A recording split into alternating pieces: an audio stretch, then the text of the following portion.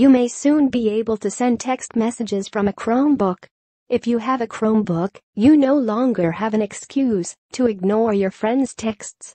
Android 8.1 includes a new SMS Connect feature that will allow you to send and receive text messages on your computer. The feature is an APK, which you may be able to launch and set up via an activity browser.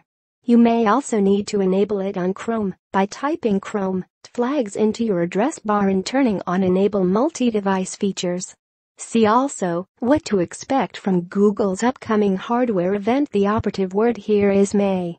This new feature was first spotted on a developer preview of Android 8.1 by Ars Technica and Chrome Unboxed, neither of whom could get it to work. It seems that, for now, the buttons are a placeholder for a feature that is to come in a full version. Still, the nod to such an update is exciting. Whether the function will be enabled on all Android phones or exclusively the Google Pixel remains to be seen.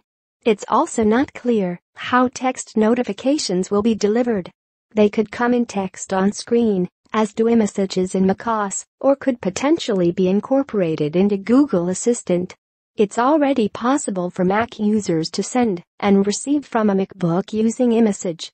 But you can only iMessage other iPhone users who also have iMessage enabled.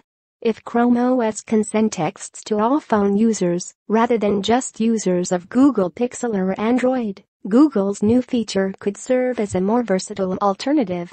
But whatever you do, don't tell your annoying friends about this feature, or you'll have to stop pretending that you didn't